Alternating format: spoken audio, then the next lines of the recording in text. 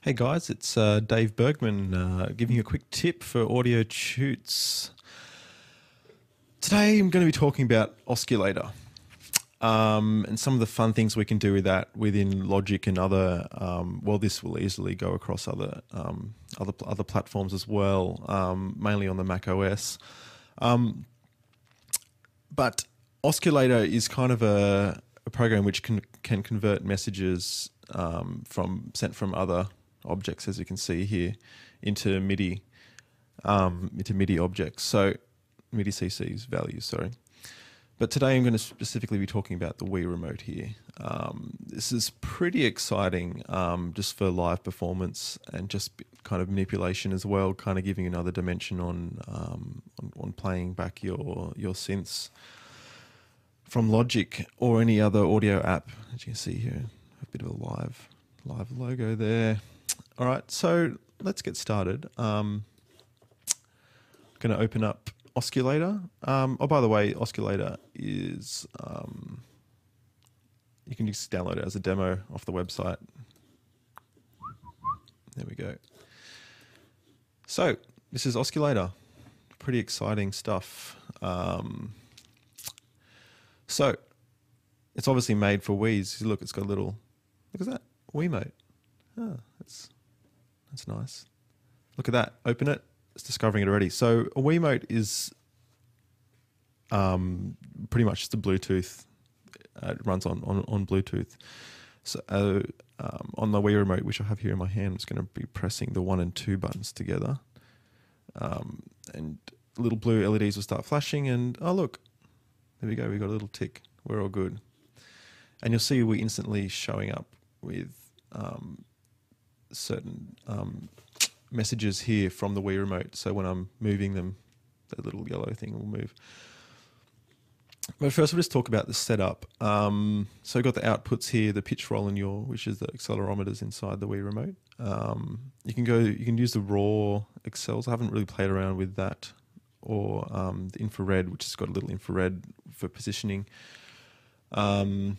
But it's not really going to be useful for what we're doing today. So smoothing, this is important for the accelerators. I generally go between 40 and 50 with the smoothing. I'll show you why a bit later. It just smooths out the motion a little bit so you don't get any jittery effects happening. Great. So you may know, if you know the Wii Remote, you know that there's quite a few buttons on it, and they haven't really showed up here. But OSCulator is kind of cool in the fact that it'll only show up what you send to it. So I'm going to press the A button here on the Wii Remote, and there you go. It shows up instantly as Wii 1 button A. So I'm going to go through all the buttons, 1 and 2, plus and minus, up, down, left, right, kind of orders them kind of alphabetically, I think, yeah. So, great. How exciting is this? We've got all our buttons here, and you can see when you press them, you've got little yellow thing here next to whatever you're pressing, and because of these are velocity controlled, they're continuous controlling, they're kind of going on and off as I move the remote. If I just put it down on the table, it'll just stop, except for yaw. Yaw is so boring. It always wants to play. All right, so I'm going to show you a cool little thing. Here's a little thing called Quick Look. If you press any of the buttons, you select any of the parameters. So Quick Look here. Cool. And what we get is a nice little graph. I'm going to put it on the white because it's probably easy to see. So pitch, I'm going to pitch the Wii Remote up and pitch it down again. And that's kind of cool. And that gives you like a visual representation of what's happening. This is what we talk about, the smoothing as well. So we're on 50 at the moment. If you go to 0, you can see the movement starts getting a lot more erratic. And I'm moving it literally as smooth as I possibly can, and you can see that it's it's picking up too many imperfections in my weak arms. Okay, so accelerator's smoothing that out. So we've got about 50, and you can see it kind of makes nice smooth lines. And when you're talking about when we're going to use this as a controller, it kind of makes a difference. If you go up too high, like let's go to 100 for an example, I'm tilting it up and it kind of smooths it out a bit too much. It gives you, you lose all your control. But you know, so yeah, I'll keep that at about 50 for now. Cool. So that's setting up OSCulator. Now, what we're going to do is I would like to control my my mod wheel for a synth that I've got running here in Logic. I've got Omnisphere. Awesome. Omnisphere is incredible. It's got a sound here. It sounds a bit boring. We might need to mod it up. So I'm just going to play it on my keyboard here.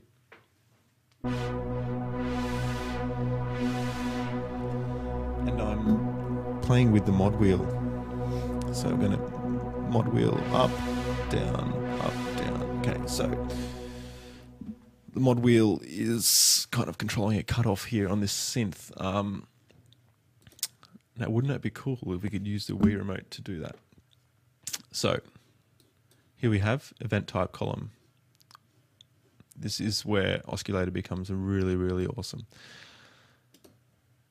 Click on it. Look at all these options we have. It's crazy. Today I'm just going to be focusing on MIDI CC, MIDI continuous control. Those of you familiar with MIDI will know MIDI CC quite well. And value. So there's 127 values, 128 if you count 0, I guess.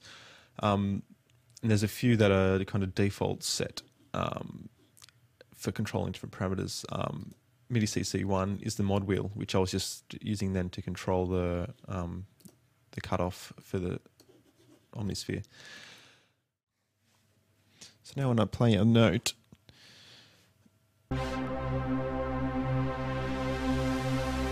you're looking at the graph, that's my Wii Remote controlling modulation wheel.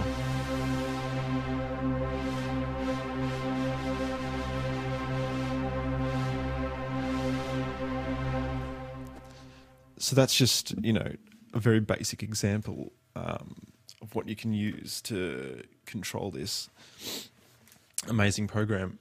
Just to give you another quick example, where am I? Here. Where's the level? Yeah. So if I want to, you know,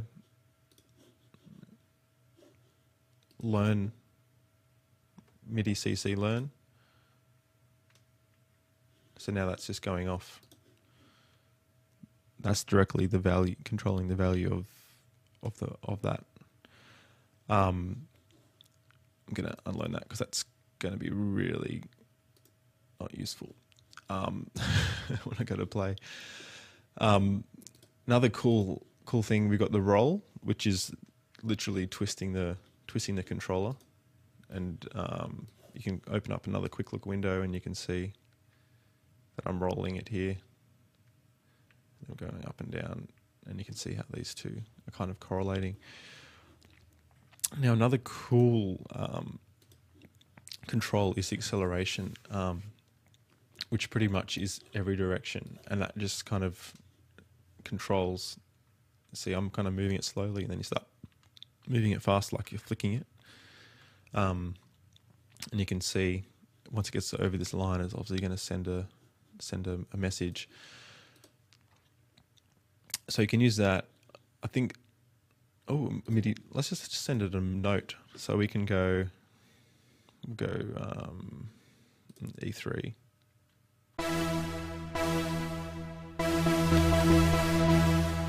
That's kind of cool. So if you had a sampler or something and you had a sample that you wanted to trigger when you flick the remote, that'd be kind of cool. So the possibilities are kind of endless with this program, and I haven't even got on to doing the buttons. So you can, you know, do the buttons as well. So you can make button could make a button a MIDI note as well. So you can, if I pressed button 1, now when you have the button and you quick look that, it's either on or off.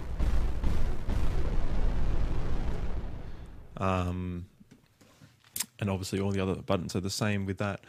But yeah, I just wanted to give you just a quick exposure into OSCulator and the awesomeness of it. Yeah, and just using the Wii Remote as something other than wasting your time playing games. Not that, it's always a bad thing. All right, so I hope that's been helpful for you guys. Thanks.